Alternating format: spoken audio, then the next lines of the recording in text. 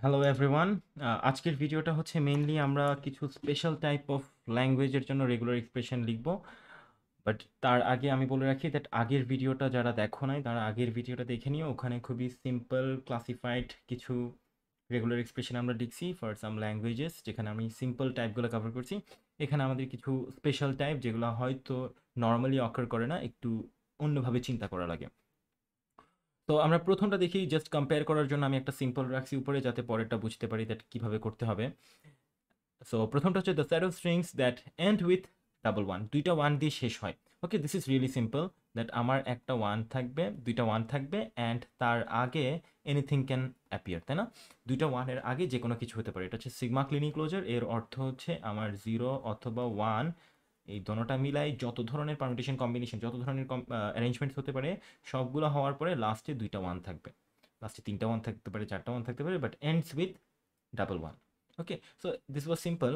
এখন আমি বলতেছি the set of strings that do not and with double one, তাহলে দুইটা ওয়ান দিয়ে শুরু হয় না। So, এটার জাস্ট কমপ্লিমেন্টারি ল্যাঙ্গুয়েজ, এক কথা। এটা যদি আমার এল ওয়ান হতো, এটা হচ্ছে বেসিক্যালি এল ওয়ান বার, রাইট? তো এই জিনিসটা ডিএফএতে খুব ইজি ছিল। ডিএফএতে আমরা যেটা করতাম, আমরা এন্ড উইথ ওয়ান ওয়ানটা একটু কষ্ট করে করলাম, বাট একসেপ্টিং স্টেটকে রিজেক্টিং স্টেট করে দিলে, আর রিজেক্টিংকে একসেপ্টিং করে দিলেই আমাদের কিন্তু কাজটা হয়ে যেত। বাট আমরা রেগুলার ল্যাঙ্গুয়েজে তো আসলে মানে এই ধরনের কমপ্লিমেন্টারি কাজ করার উপায় নাই। তো এখানে একটু চিন্তা করা লাগবে দ্যাট ওয়ান ওয়ান দিয়ে শেষ না হওয়ার অর্থ কী হইতে পারে।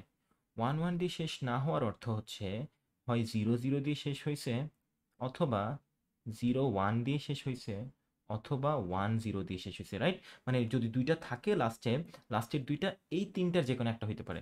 এই দুইটা বিটের আসলে চারটা উপায় আছে, চারটা অ্যারেঞ্জমেন্ট আছে, যার মধ্যে একটা হচ্ছে ওয়ান ওয়ান আর বাকি তিনটা হচ্ছে এটা। তাহলে এটা দিয়ে শেষ না হয়ে এই তিনটার যে কোনো একটা দিয়ে শেষ হতে পারে। তাহলে আমরা এখানে যেভাবে ওয়ান ওয়ান লিখছিলাম, সেখানে এর জায়গায় এবারে লিখবো জিরো জিরো, জিরো ওয়ান অথবা ওয়ান জিরো, এই তিনটার যে কোনো একটা দিয়ে শেষ হবে, and started by anything.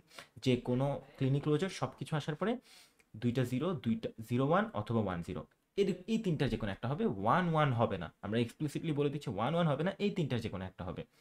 So এটা দিয়েই মোটামুটি মানে wide range of strings cover হয়ে যাচ্ছে, বাট কিছু কিছু স্ট্রিং বাদ যাচ্ছে। যেমন এখানে সবগুলাই হয় জিরো জিরো দিয়ে শেষ হবে, না হয় জিরো ওয়ান দিয়ে শেষ হবে, না হয় ওয়ান জিরো দিয়ে শেষ হবে, অ্যান্ড তার আগে কিছু থাকবে অথবা থাকবে না, ক্লিনিক ক্লোজার। ওকে, একটা স্ট্রিং, দুইটা স্ট্রিং, অথবা নো স্ট্রিংস, কিছু মানে একটা বিট, দুইটা বিট, অথবা নো বিট, কিছুই নাও থাকতে পারে। বাট অ্যাটলিস্ট সবার লেংথ কিন্তু টু হবে। Length সবগুলারই greater than equals to two, দুই বা তার চেয়ে বেশি। বাট দুইটার চেয়ে কম হলেও তো আসলে এখানে থাকতেছে, তাই না? Do not and with one one. যদি শুধু একটা ওয়ান থাকে, একটা একটা স্ট্রিং হচ্ছে শুধু ওয়ান, সেটাও হচ্ছে; একটা স্ট্রিং হচ্ছে শুধু জিরো, সেটাও হচ্ছে; একটা স্ট্রিং হচ্ছে কিছু নয়, অ্যাপসিলন, এটাও হচ্ছে। তো এই তিনটা জিনিস কিন্তু আমাদের এখান থেকে বাদ পড়তেছে, যেটা আমরা লেন্থ লেস দেন টু অথবা গ্রেটার দেন ইকুয়ালস টু টুর মধ্যে কভার হচ্ছে না। সেগুলোকে হচ্ছে আমি সেপারেটলি জাস্ট মেনশন করে দেবো এখানে। জিরো একসাথে লিখে দিই, zero or one or epsilon, এই তিনটা, অথবা এই পুরো জিনিসটা। এই পুরো জিনিসটা মিলেই হচ্ছে আমাদের set of strings that do not and with one one. তো একটু ডিফারেন্টলি চিন্তা করতে হয়। ওকে, তো আমরা নেক্সট সেট অফ প্রবলেমসে চলে যাই। The set of strings that contain zero one as a substring. আবার easy are not easy kind of, ওকে, মানে সাবজেক্টিভলি নট ইজি। এই দুইটা রেগুলার এক্সপ্রেশনে যাচ্ছি।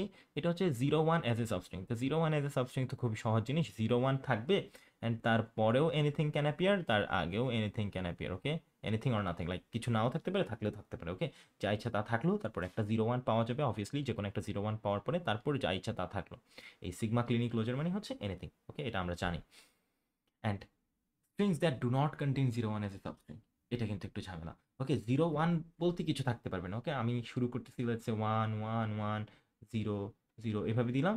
একটা ওয়ান এসে গেলে কিন্তু জিরো ওয়ান এসে যাচ্ছে, রাইট? তাহলে এই জিরো ওয়ান জিনিসটা থাকতে পারবে না। এতটুকু পর্যন্ত একসেপ্টিং ছিল, একটা ওয়ান পেয়ে গেলে রিজেক্টিং। এরপর আরও জিরো দিলে সমস্যা নেই, আরও জিরো দিলে সমস্যা নেই, বাট যখনই একটা ওয়ান দিব, রিজেক্টিং। মানে বেসিকলি কোনো জিরো আসার পরে ওয়ান আসতেই পারবে না, রাইট? আই হোপ বোঝা যাচ্ছে। ওকে, তো আমি যদি কখনো জিরো আসে, জিরো আসলে জিরো ইচ্ছা মতো আসতে পারবে, বাট জিরো এর পরে আর কখনোই ওয়ান আসতে পারবে না। ওয়ান আসলে অবশ্যই জিরো এর আগে আসবে, অ্যান্ড আগেও হচ্ছে সে ইচ্ছা মতো আসতে পারবে।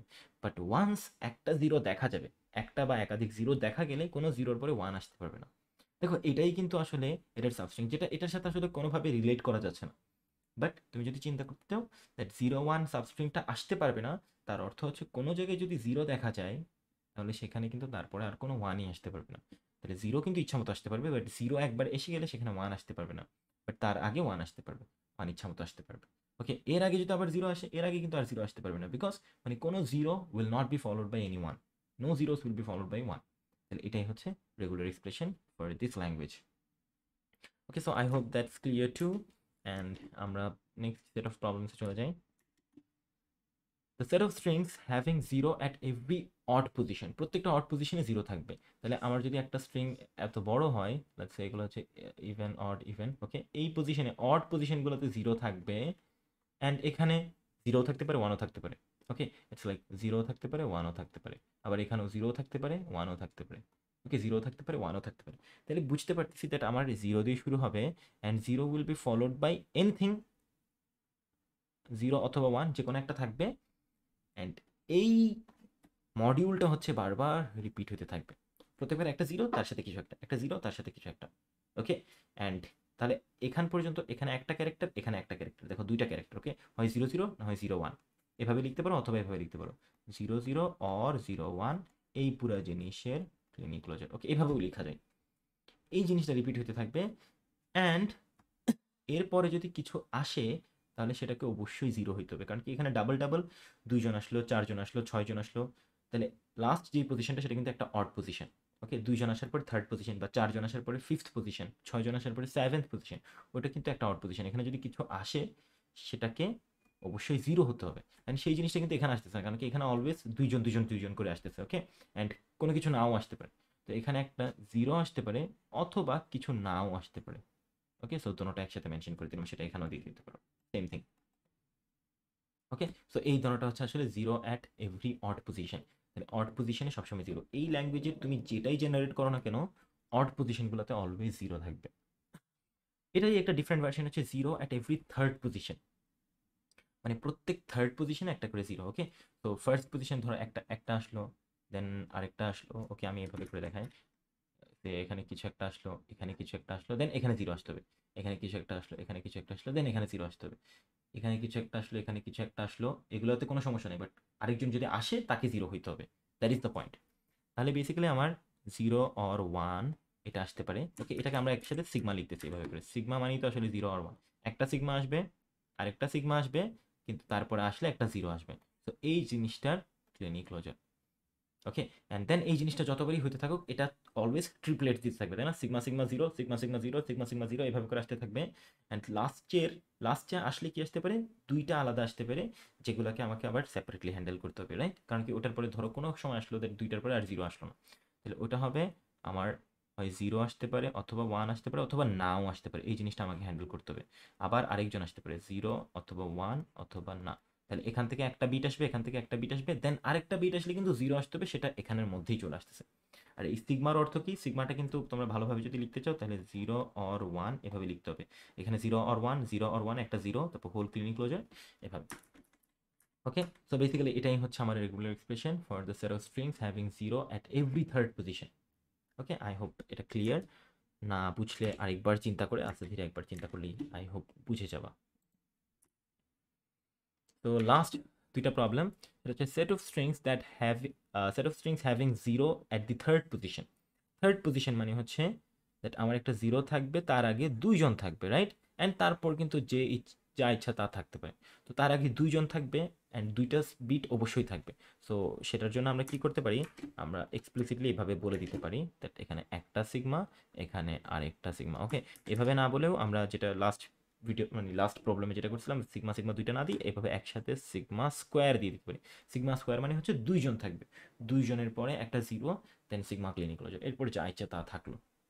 ওকে, আর যদি তুমি ভেঙে ভেঙে লিখতে চাও তাহলে এভাবে লিখবা, জিরো অর ওয়ান একটা যে কোনো ক্যারেক্টার থাকবে, আরেকটা যে কোনো ক্যারেক্টার থাকবে, তারপর একটা জিরো থাকবে, and then anything can appear, এভাবে চিন্তা করতে পারো। অ্যান্ড থার্ড লাস্ট পজিশনও এই ডিএফ এর থেকে আসলে রেগুলার এক্সপ্রেশনে লেখা অনেক সহজ, ডিএফ এতে লিখতে গেলে থার্ড লাস্ট পজিশন নিয়ে চিন্তা করতে, মানে অনেক কেসেস চিন্তা করতে হয়। বাট রেগুলার এক্সপ্রেশনে আমরা থার্ড লাস্ট বলতে লাস্টে একটা কিছু থাকবে, লাস্টে ইনফ্যাক্ট দুইজন থাকবে, তার আগে একটা জিরো থাকবে, অ্যান্ড তার আগে যা ইচ্ছা তা থাকলো। ওকে, আবার যদি এভাবে করে লিখতে চাও আই হোপ সবাই পারবা, দ্যাট এটাকে সিগমা স্কোয়ারটাকে এভাবে জিরো ওয়ান দুইবার করে লিখবা।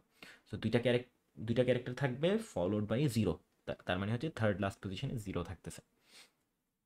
ওকে, সো আই হোপ সবাই বুঝতে পারছো। থ্যাংক ইউ এভরিওয়ান, আল্লাহ হাফেজ।